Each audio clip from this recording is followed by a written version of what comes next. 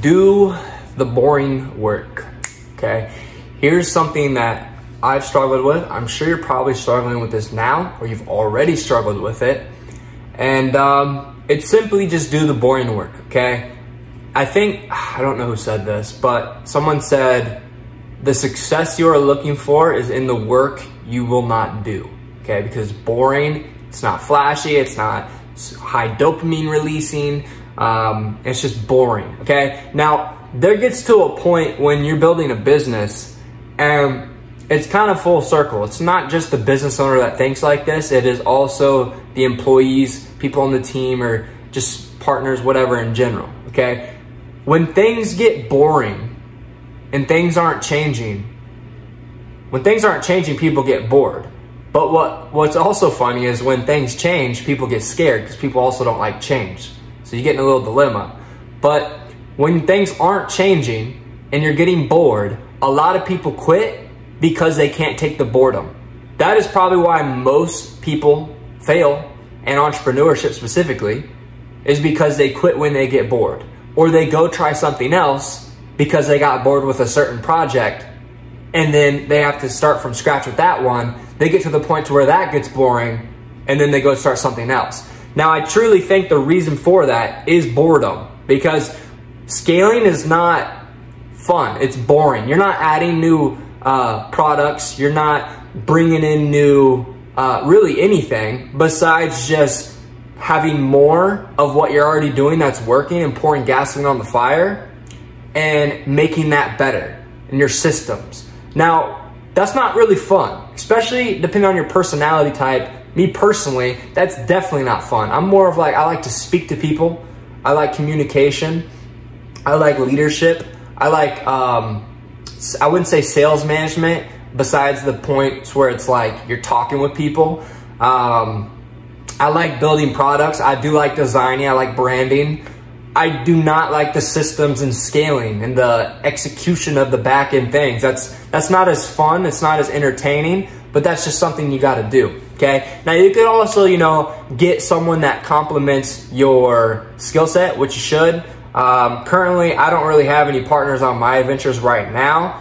In-house partners. I got JVs and stuff like that obviously have things that I don't, but basically, you just got to do the boring work. And I'm honestly even saying this to myself, speaking to the camera. You just got to do the boring work. Otherwise, you're not going to get to where you want to go. That's just period, the end. All right. Obviously, just adding more and making things better and not adding new isn't always going to be fun, but it's what it takes if you actually want to become successful. Okay. And it gets to the point, let me give you guys, because a lot of you guys watching my videos are sales reps. Let me give you a real example for a sales rep. Okay. You might be on the same offer for 12 months, 2 years, or even less. And you might be like feeling like it's a repetitive process. You're just taking calls and or you're just sending messages. And even though you love sales, it's just like, I'm doing the same thing, the same thing, the same thing.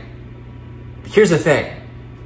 You're more than likely, you're 100% not the best closer or the best setter in the world right now. You can be getting better and you could be doing more calls. But because you're getting bored, you're only doing a small amount of calls and you're not adding more to it, and you're not improving your skill set because you're bored with doing some calls. And so if you really want to get to your earning potential, then you're going to need to do more and you're not going to need to do it better. Okay. And that's not always fun, but you have to do it. Okay. And I think, what was the quote? It was, can't remember who said this either. It was, fall in love with the work or fall in love with the fact that you hate it. Okay. And I think that's strong. Okay. Because you should love growing as a person. And if you're doing things that you hate, not necessarily hate, but like are having to push through, there's a lot of adversity in it, then that's going to grow you as an individual. And that's something you should push for. It's something you should strive for. But I just think a lot of people get bored, and I've gotten bored and not completely left or done something new, but I would stay stagnant without realizing that it was because I was bored.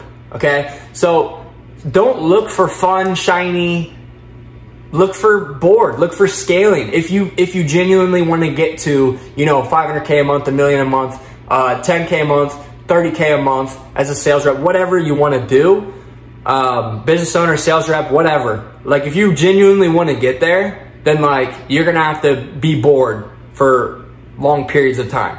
Like it's just straight boredom. Like Alex Hormozi said the number one thing he noticed about going to business seminars and why people were successful is because they've been doing the same thing for 5, 10, 15, 30, 40 plus years. And that's why they're successful. It's because they've stuck with the same thing. Is that fun? Probably not, but it's very practical and it's boring. Okay. I'm sure it's boring. Now, you need to find fulfillment in the little things and find fulfillment and joy in the things that you find boring, and also throw in some things that you're naturally passionate about. Like I'll try to integrate some speaking, some calls, and then I'll do boring work. Kind of get me through the boring work a little bit. But I think this is why a lot of people say the number one thing to becoming successful is discipline, because it takes discipline to actually do something that you don't want to do or in something that you're bored in. Okay, so I think that's probably why a lot of people say that. But anyways, guys, just a quick little rant. Just wanted to get that out, my little 2 cents on you need to scale through boredom. You need to work through boredom. Otherwise, you will never, ever, ever reach your potential, just because it's not always fun. It's going to be boring. It's going to be, you know, difficult, but just something you got to do. So anyways, hopefully this video helped. I wish I had heard this. I had to piece this together through multiple different people, but and experience it. And I'm sure I'm still going to let boredom kind of affect me in some ways sometimes, but it's something you need to consciously think about and try to reduce the level of effective that it has on your life. So, all right, guys, scale through the boredom, sprint, swing. See you guys later.